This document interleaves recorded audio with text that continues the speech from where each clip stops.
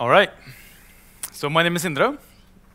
I'm here to talk about a project I did recently, where I basically copied the keycard of a member of government. So the thing is, as part of the inauguration process, there's always a ceremony where you're handed the keys to the new office. And as part of that, there's always the formal thing where they hand over the keys. There's flowers, speeches, maybe even cake, and then some more stuff afterwards.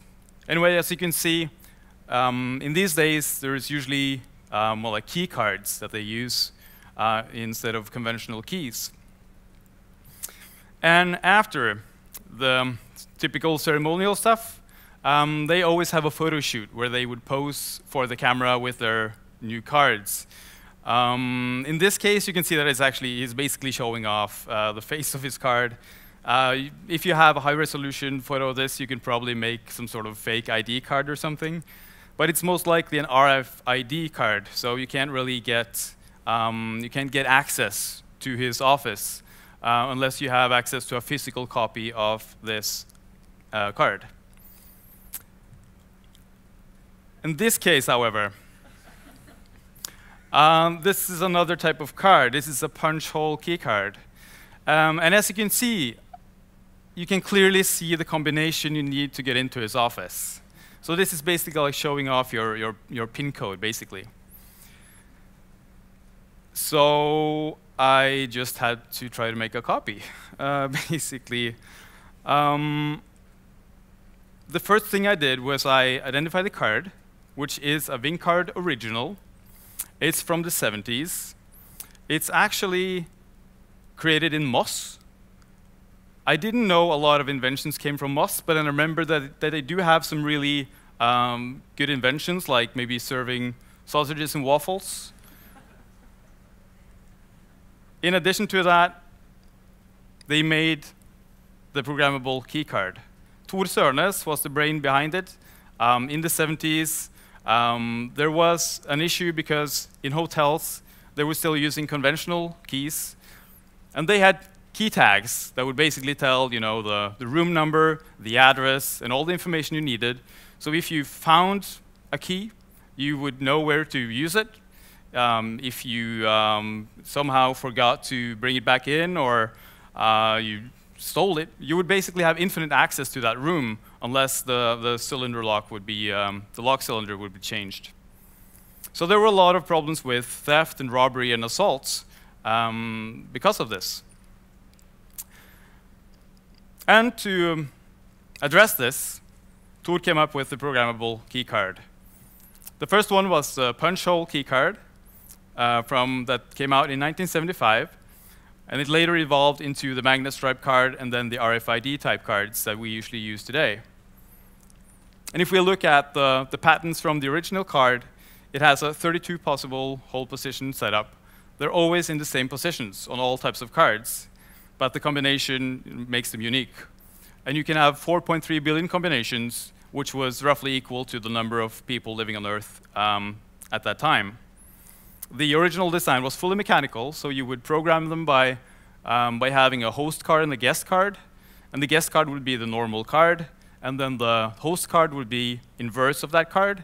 So you would put the host card on the back side of the lock, and then as you came with the guest card and put that in, if they matched, the door would open. It was a really, really cool design. So if we take a look at this card, we can see that this is the combination of the card. And this is the layout we would need to have on a card to make it work. So the first thing I did was to get hold of some reference cards. I went on eBay, found a bunch of plastic Ving cards, and I basically modeled them into Fusion 360, and I was able to make any card, basically. And so I put in the combination for this specific card. And then I planned to use a 3D printer.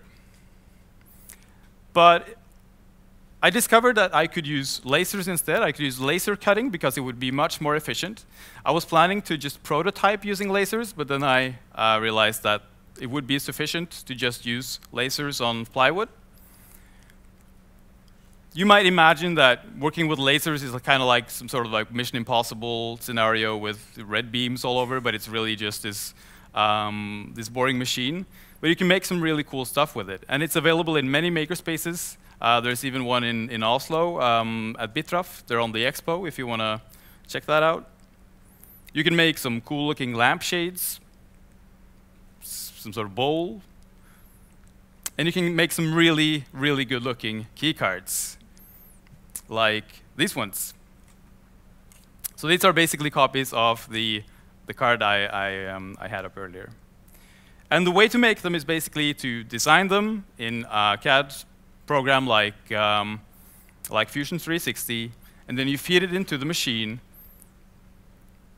and then it uses really strong infrared light to basically just pierce through it, and you get this. This was supposed to be an animation. Ah, shame. So now, the question is, of course, does it work? The dimensions would have to be absolutely correct. The combination would have to be unchanged. And I would have to have access to the actual office door. Now, the office door would, of course, be behind multiple layers of security. It's not on the ground floor, so I would have to go through other security measures to get there. And I figured that's what I had to do. So I basically broke in. Nah, just kidding. That's another door. But technically, it should work. The dimensions really match the original Ving card measurements. The combination matches. And the plywood material that I used, which is like 1 millimeter plywood, is durable enough for multiple uses. And I tried to come up with some take-homes. I don't know. It's a Norwegian invention. If you go back to your hotel or you go to your office, then maybe you can think about Tor. I don't know. You could achieve the same thing using just a drill and a jigsaw. You don't have to use lasers or 3D printers or anything. It's quite basic, actually. But the most important thing is that you don't show off your punch hole keycards on the internet, or some idiot will start making copies. Thank you.